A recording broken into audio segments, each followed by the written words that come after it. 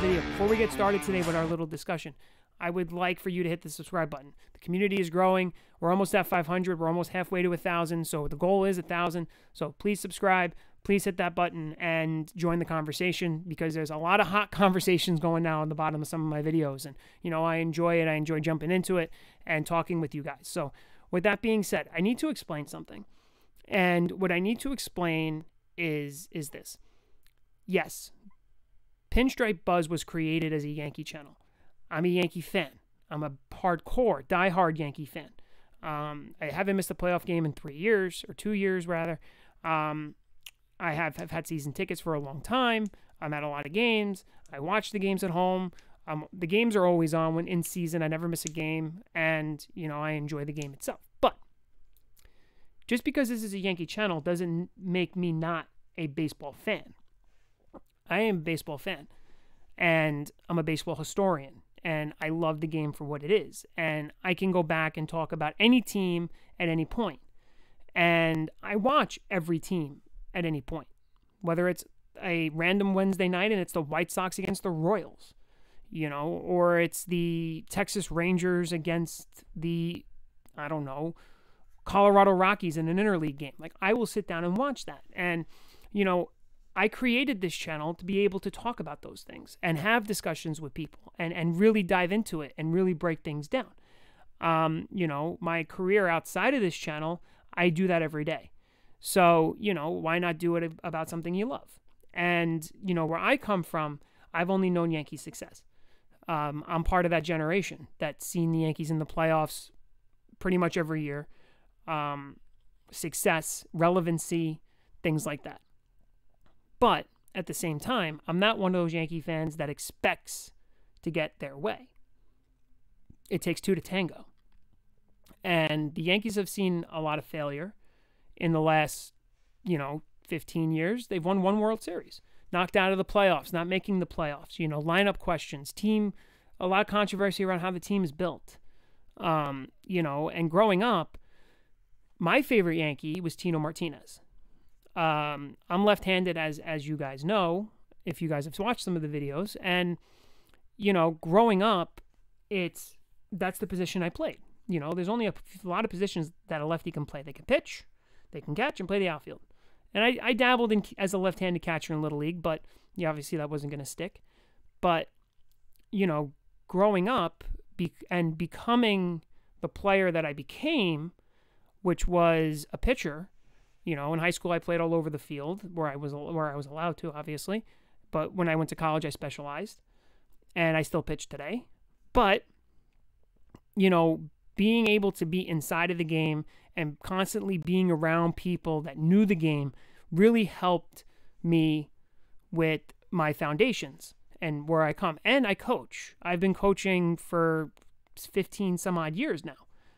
And you know, being able to coach and have success as a coach, you know, it really helps you when you look at your team in your major league team and really look at them for who they are and really take a step back and say, okay, well, you know, they need to do better at this. You're not looking at it through a biased view because you love that team, you know. And do I have some Yankee biases? Of course. Who doesn't have biases when it comes to their team? But it's just about, you know, understanding where I'm coming from when I break things down. I break things down because of the fact that I love the game. You know, I am a fan of a pitcher's duel, of a 1-0 game when the starters are both in the 8th inning. You know, I enjoy that, you know. And with outside of Tino, you know, I enjoyed watching Jamie Moyer pitch, especially at the back end of his career when he really had to figure it out, watching CeCe figure it out, you know, watching Nestor, Tom Glavine, Greg Maddux, you know, these guys who were crafty and smart, and they were successful because they outthought people. They didn't blow it by you. And, you know, learning the art of pitching, you know, really helped me with the game and really helped me learn the game and the situations that this game presents. You know, baseball is a chess game. It's not a fast-paced, hard-hitting sport. It's a thinking man's game. You really got to think. You know, you got to think about how a move you make affects the game in the 4th inning if you make a move in the 2nd inning, or how, you know, you want to know what you're going to do in the 6th inning when you're only in the 2nd inning. You know, who's going to pitch in the 6th if the starter's not there? If we're leading, what are we going to do here? thinking the game through. And when I give my opinion on things, as a trade or a rumor or a roster decision, I'm looking at it as a baseball person. I'm not looking at it as a Yankee fan. Yes, I cover the Yankees and I give my thoughts on what the Yankees should do. But the take that I gave yesterday on the Reynolds situation with the extension, I would have said that if I was a Red Sox channel and the Red Sox were in on Reynolds. I would say the same thing. It would be consistent. It wouldn't be the fact that I'm a Yankee fan not getting his way and I'm throwing a temper tantrum about it. It's not it. Am I going to be heartbroken if the Yankees don't trade for Brian Reynolds? No, I won't be. Because, that I don't think that's the right fit. And I've said that before, and I come from a family of Yankee fans. My dad was a fan of Thurman Munson. My grandfather was a fan when Ruth played. So we're generational. And, my brothers are the same way, but we're baseball people. We love talking about the game. We love talking about the inner wars and inner battles inside of the game, really breaking it down, looking at, like after a Yankee game, we'd say, why didn't they bunt? Why didn't they run here? Why did they take this pitcher out? Like, we really talk about the game. We don't, through a Yankee prism, of course, because that's who we're watching. But if we watched a random game, we would do the same thing. Oh, they should bunt here. Oh, this guy should come off the bench to pinch hit. And having that ability to do that really allows me to give a educated opinion on the situations at hand. And if you get to know me over the journey that we're about to go on, you'll see that. But I wanted to get it out there now so that you guys know. And maybe you feel a little bit closer to the channel and you'll feel more like you're getting good information, because that's all I want to give you. I want to give you good information. I want to give you information that you can use, that's tangible, facts, evidence, things like that. And it's important because that's the whole point of this. It's to create a conversation. This channel is not about me.